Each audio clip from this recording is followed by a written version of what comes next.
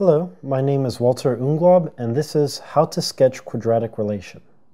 So, if we have a quadratic relationship between our f of x and our x, where this example equation we want to plot on the xy plane, the first thing we need to do is rewrite this equation into standard form, and from that form we'll be able to identify the coordinates of the vertex.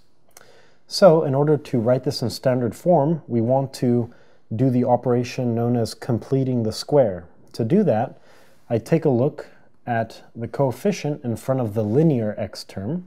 In this case, it's -6. And I divide it by 2, which gives me -3. So, I can rewrite my original f of x as x minus 3 squared.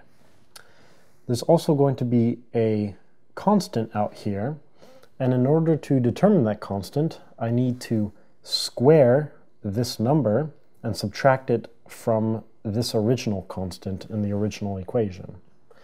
So I'm going to have -3 squared, which is equal to 9, and I subtract that from 11, which gives me 2. So I write the 2 over here. Now I've rewritten my original equation in standard form, and I can identify the coordinates of the vertex. In this case, this -3 indicates that the vertex has been moved from the origin 3 places to the right in the positive x direction.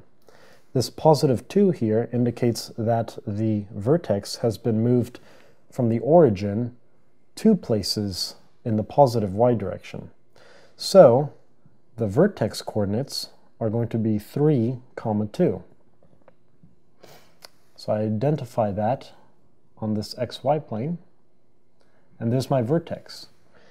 Due to the fact that this function is symmetric from the square, we're going to have symmetry, and we're going to be plotting a parabola